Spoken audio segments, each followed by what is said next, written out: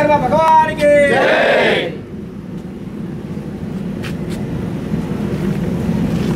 जय जय विश्वकर्मा जय विश्वकर्मा जय जय विश्वकर्मा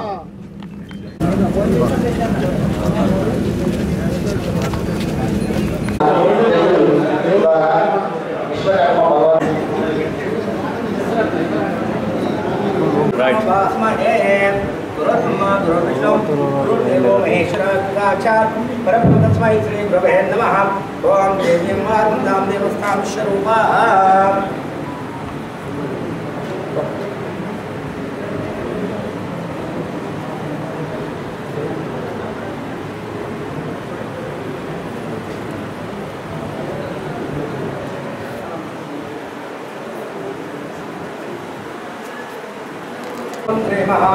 गायत्री शब्दमदाभ्यां नमः ओम देवीं वारुणां देवस्थां स्वरूपा अशोको वृन्दे सानो वृन्दे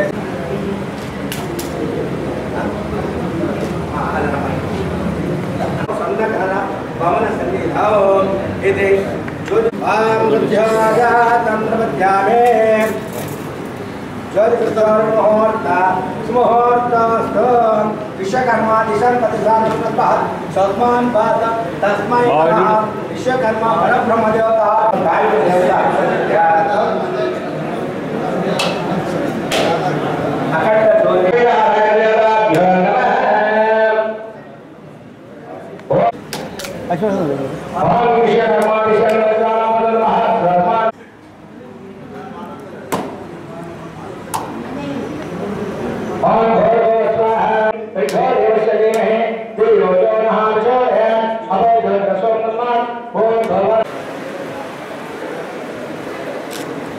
अंदर एक्शन मैं कार्यक्रम दिग्विजय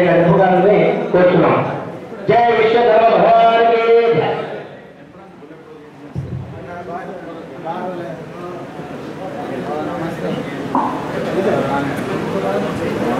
जिला स्वर्णकार संघम अदे विधंगा మన జగిత్యాల జిల్లా స్వర్ణకార సంఘం ప్రధాన కార్యదర్శి శ్రీ మూగల మారుతి గారిని సాధారణంగా ఈ వేదిక ద్వారా మనం ఎంత ఉత్సాహంగా ఉన్నామనేది మన తపస్సు రూపంలో మన ఉమ్మడి కరీంనగర్ జిల్లాకి ప్రాతినిధ్యం వహిస్తూ ప్రధాన ఉపాధ్యక్షులుగా మన యొక్క తెలంగాణ రాష్ట్రీయ స్వర్ణకార సంఘానికి ప్రథమ ఉపాధ్యక్షులు కొనసాగుతున్నటువంటి శ్రీ కళాల రామస్వామి గారిని వేదిక మీదకి సాధారణంగా ఆహ్వానిస్తున్నాం. అదేవిధంగా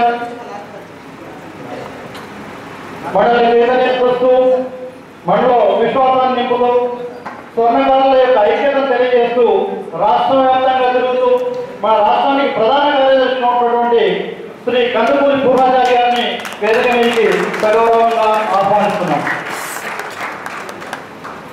అదేవిధంగా స్థానికంగా ఉంటూ మనందరికీ అందుబాటులో ఉంటూ మన యొక్క కష్టసుఖాల్లో పాల్పంచుకుంటూ స్థానికంగా ఉంటూ మన జగిత్యాల జిల్లాలో ఉండేటువంటి అనేక రకాల సమస్యలకి పరిష్కారం చూపుతూ బెజ్జంకి లక్ష్మణ్ గారు తెలంగాణ రాష్ట్ర స్వర్ణకార సంఘం ఉపాధ్యక్షులు గారిని వేదిక మీదకి ఆహ్వానిస్తున్నాం.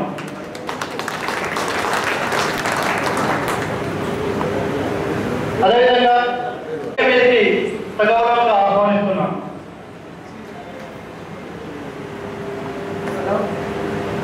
వారిని కూడా వేదిక మీదకి సగౌరవంగా ఆహ్వానిస్తున్నాం.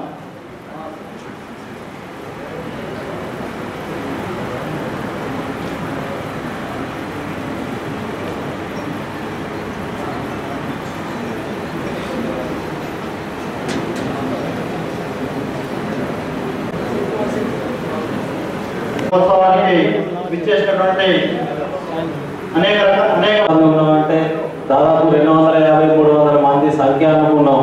అయితే ఒకటి ఐక్యత అనేది మనం ఇక్కడనే లోపిస్తుంది. దయచేసి తప్పుగా భావించద్దు. ఏ రాజకీయ పార్టీ అయినా ఏదైనా ఇక్కడ ఏం జరుగుతుందంటే వీళ్ళ దగ్గర ఐక్యత లేదు అనేది ఒకటి ఏర్పడుతుంది.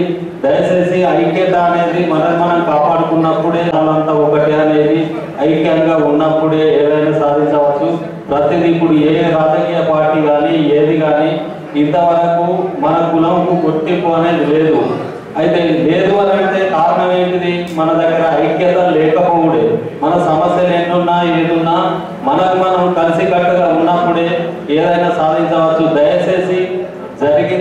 పెట్టి ఇకనైనా మన ప్రభుత్వం గుర్తింపు రావాలంటే మనం ఐక్య చేసుకుంటూ ఏదైనా కార్యక్రమం చేద్దామని చెప్పేసి విన్నవించడంలో నేను ఒక భాగస్వామిని.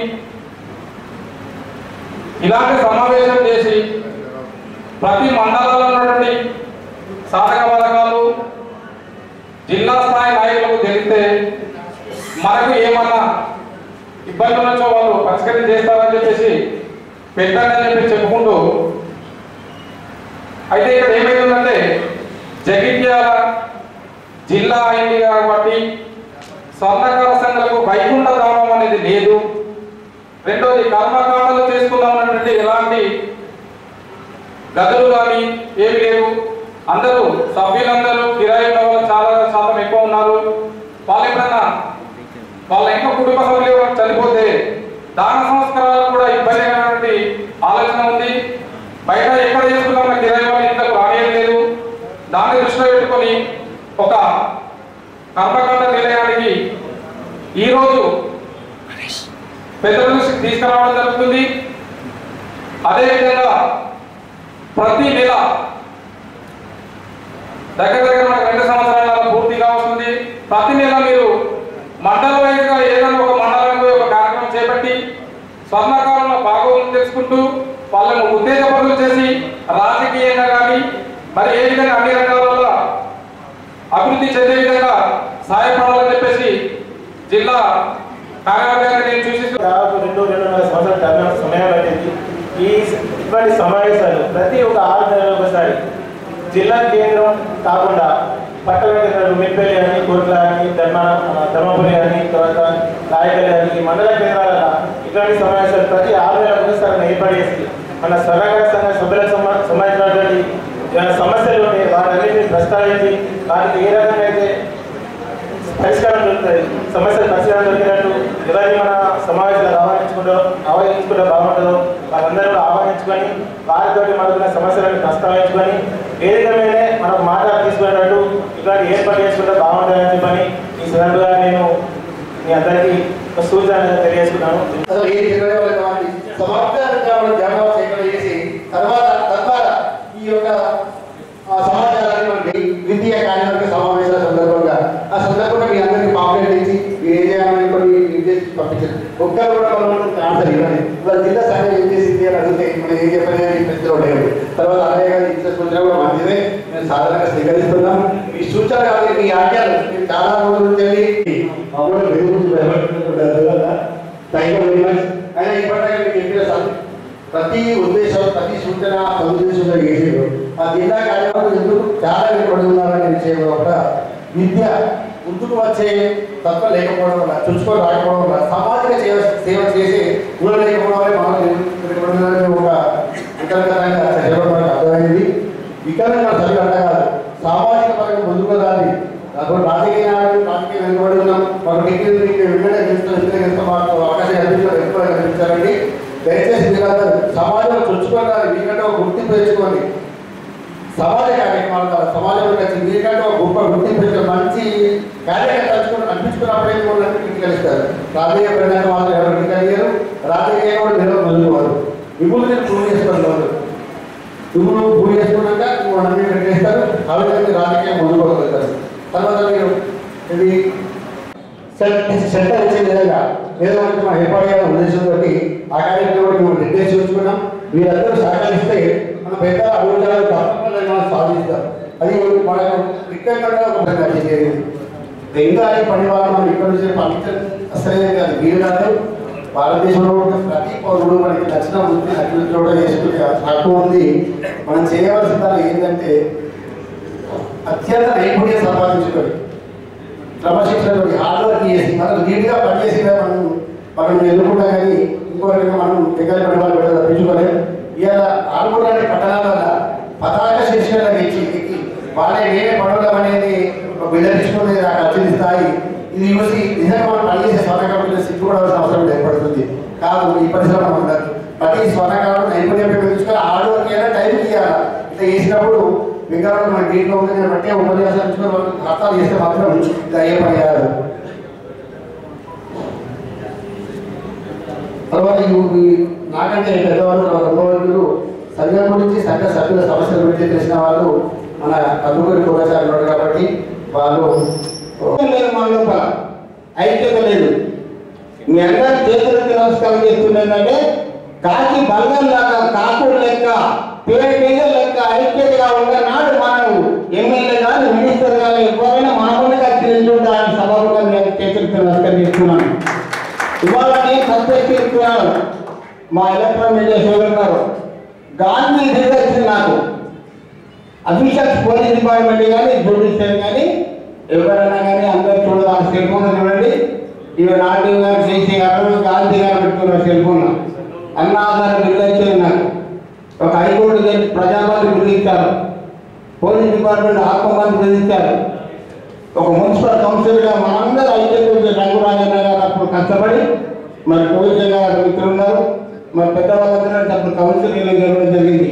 Every year 15th August 20 January 2nd October ఆ జూలై 1st డాక్టర్ డే రోజు మరియు జయశంకర్ జయంతి రోజు సన్మానం అందే వాళ్ళు జిల్లాలో ఎవరు అంటే డాక్టర్ రాజీవ్ పంచాయత్ ఒక్కరు మాత్రమే అని సభాపతిగా ఆలోచిస్తున్నారు.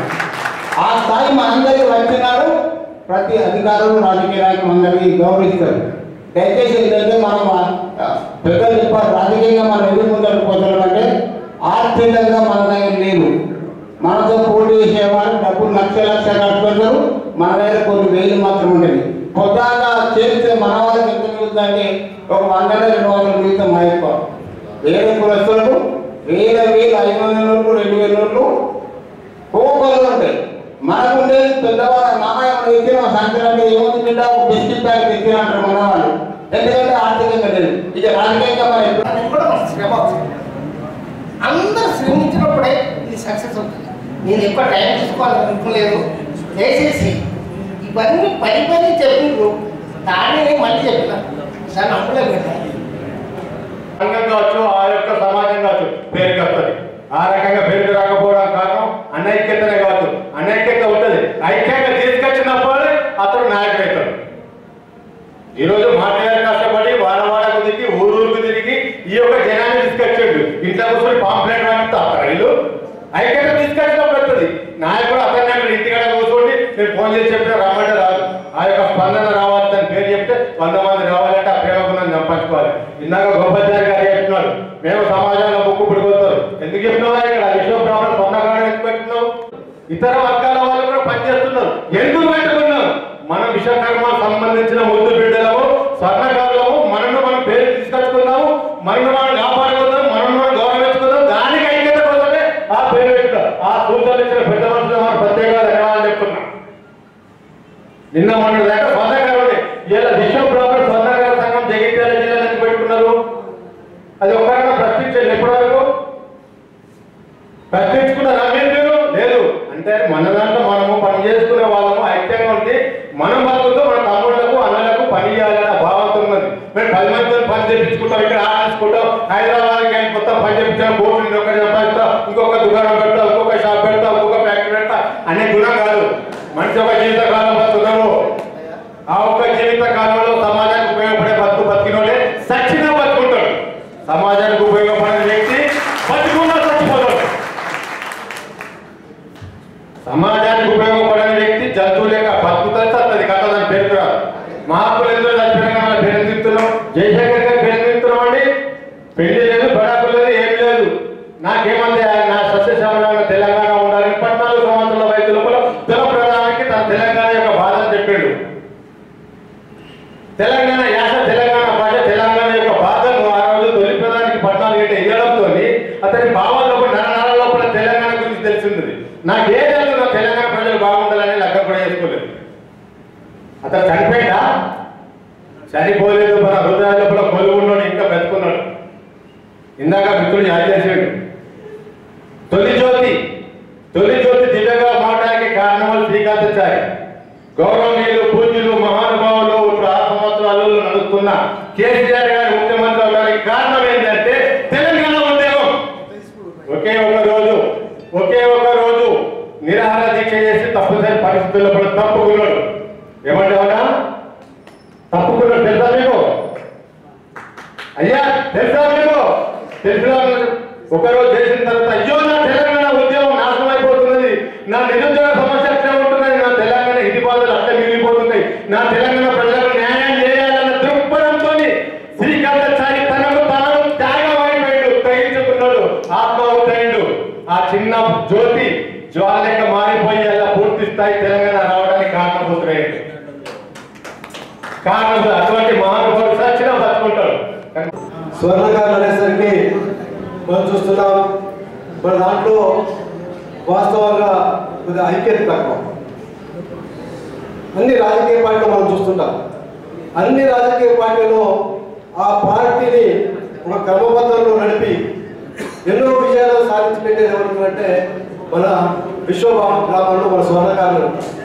ఏ రాజకీయ పార్టీ రండి, ఆ రాజకీయ పార్టీలో నిరంతరం పనిచేసి పార్టీని నిలబెట్టే కార్యకర్తలు ఎవరు ఉంటారంటే మన వాళ్ళే ఉంటారు. కానీ రాజకీయ అధికారం కొరకు వచ్చేసరికి మన వాళ్ళు తక్కువ ఉంటారు. దానికి కారణం ఏంటంటే మనము స్వర్ణకారులందరము మన శక్తి ప్రదర్శన కూడా మనం చేయము. మనందరం కూడా చాలా మంది ఈ జగిత్యాల జిల్లాలో చూసినట్టుంటే బ్రహ్మాండమైన అభివృద్ధి చెందవలసిన అవసరం ఉంది. ముఖ్యంగా మన స్వర్ణకారులందరూ ఎవరు కూడా ప్రభుత్వ పథకాన్ని ఒక్కరు కూడా ఉపయోగించుకోరు. నేను చూస్తున్నాను, ప్రభుత్వ పథకాన్ని మనం ఉపయోగించుకోకుండా మనం అభివృద్ధి చేయడం కష్టం. చాలా మంది స్వర్ణకారులు కానీ విశ్వబ్రాహ్మణులు కానీ ఎవరు కూడా ప్రభుత్వం పెట్టిన పథకాలను ఎవరు కూడా ఉపయోగించుకోవడం లేదు. దయచేసి నేను చెప్పేది ఏంటంటే మనం జిల్లా స్థాయి ఉన్న కమిటీ నుంచి గ్రామ స్థాయి కమిటీ వరకు మనం అందరినీ యాక్టివ్ చేయాల్సిన అవసరం ఉంది. అది చేయకుండా మనం ఏదో మీటింగ్లు పెట్టుకొని ఏదో సంవత్సరంకు 6 నెలలకు బ్రహ్మాండమైన ఇక్కడ ఉపన్యాసాలు ఇచ్చుకోవడం కాదు. నేను దయచేసి చెప్పేది ఏంటంటే మన స్వర్ణకార సంఘం సంబంధించిన ఒక 10 మంది యువకులు గిట్ట ఒక టీంగా ఏర్పడి అసలు ఈ జిల్లాలో జగిత్యాల జిల్లాలో ఎంతమంది మన స్వర్ణకారులు ఉన్నారు, వాళ్ళ స్థితిగతులు ఎట్లా ఉన్నాయి, వాళ్ళ యొక్క పిల్లలు ఏ స్థాయిలో చదువుతున్నారు, వాళ్ళ యొక్క జన్మనామం కానీ గోత్రాలు కానీ మనకు ఒక రికార్డు కంప్యూటర్ పరంగా రికార్డు చేసుకొని మన సంఖ్య ఇంత ఉందని తెలిస్తే కానీ అసలు వాస్తవంగా చెప్పలేని పరిస్థితి. మనం ఏదో అంకెల విషయంలో చెప్తే మనం ఒక 20,000 మంది ఉన్నట్టు చెప్పొచ్చు. కానీ మనం పగడబందిగా కరెక్ట్ ఇన్ఫర్మేషన్ మనకు ఉండవలసిన అవసరం ఉంది. ఎందుకంటే ఎవరికి ఏ ఆపద వచ్చినా కూడా మనం స్పందించవలసిన అవసరం ఉంది. ఇవాళ స్వర్ణకారుల పరిస్థితి చూస్తే ఇప్పుడు మొత్తం కూడా గ్లోబలైజేషన్ అయిపోయింది. మన పని స్వర్ణకారుల వృత్తి, మా ఇంట్లో మా నాన్న స్వర్ణకారుల వృత్తి చేశారు. మా నాన్న దగ్గర దాదాపు 5 నుంచి 10 మంది ఎప్పుడు కూడా పని నేర్చుకునేది. ఎప్పుడు కూడా మా ఇంట్లో పని నేర్చుకునే వాళ్ళు ఉండేది. ఇవాళ మనం చూస్తున్న స్వర్ణకారులు చాలా మంది స్వర్ణకారు వృత్తి అంటే ఏంటంటే మనం షాప్లో ఉండి ఆర్డర్ తీసుకొని బెంగాల్ బాధ్యతను చేయించి మనం ఇస్తున్నాం. దాంట్లో ఎంతో నష్టపోతున్నాం. వాస్తవం కూడా మనం ఎంతో కళాఖండాలు చేసే ప్రతిభ ఉన్నప్పటికీ కూడా సమానమైన విద్యను నేర్పాలి. విద్యలో అందరితో పోటీలో మనం ముందుండాలి. దాంతో పాటు వృత్తిలో నైపుణ్యం ఉన్న పిల్లలు తప్పకుండా వృత్తి నైపుణ్యాన్ని నేర్చుకోవాల్సిన అవసరం ఉంది. రాబోయే రోజుల్లో స్వర్ణకారులు వృత్తులు చేసే పరిస్థితి లేని పరిస్థితి వచ్చే అవకాశం ఉంది. మనం చూస్తున్నాం, ఒక షాప్ పోయినంటే పుస్తక బట్టల దంచలు కూడా అమ్మే కార్పొరేట్ కంపెనీలు ఎన్నో వచ్చినాయి. పని చేయించుకునే పరిస్థితి తప్పకుండా ఉంటుంది ఎవరికైనా. వాళ్ళు మంచిగా రాళ్ళు ఫిట్టింగ్ చేసే వాళ్ళు, లేకపోతే నవరత్నాలు చేసే వాళ్ళు, మనకు స్కిల్ ఉన్నదంటే నాకు తెలిసిన ఇక్కడ ఈ డాష్ మీద టీవీ సత్యకారులు ఏదైనా పోలీస్ సంబంధించిన అక్కడ వాళ్ళ సెట్లో కానీ ఏదైనా ప్రాబ్లం వచ్చిందంటే వారి దగ్గరికి రావాల్సిందే. అట్లాగే కెమెరాలకు సంబంధించిన ఏ ప్రాబ్లం వచ్చినా మా నాన్న ఉండేది, ఆయన దగ్గరికి పోవాల్సిందే. టీవీకి సంబంధించిన వాళ్ళు మా మామ అబ్బాయిలో ఉండేది, ఆయన నారాయణ. ఆయన అసలు మన స్టేట్లోనే ఆయన నెంబర్ 1 సినిమా ప్రొజెక్టర్ విషయంలో రిపేర్ చేసేది. అంత సత్తా ఉన్న మనం ఇవాళ స్వర్ణకార వృత్తిలో మనం కూడా మన నైపుణ్యాన్ని ప్రదర్శించి బ్రహ్మాండంగా పనిచేయవలసిన అవసరం ఉంది. నేను నిజాం నగర్ చూశాను. నిజాం నగర్ ఎవరో అప్పుడు కార్పొరేట్ చేయలే. నిజాం నగర్ అన్నీ కూడా చిన్న చిన్న ఇళ్లలో ఉన్న స్వర్ణకారులను తీసుకెళ్లి అక్కడ కూర్చోబెట్టి పని చేయించుకున్న చూస్తే అద్భుతమైన కళాఖండాలు మళ్ళీ మనకు సాధ్యమైతే కాదని కాదు.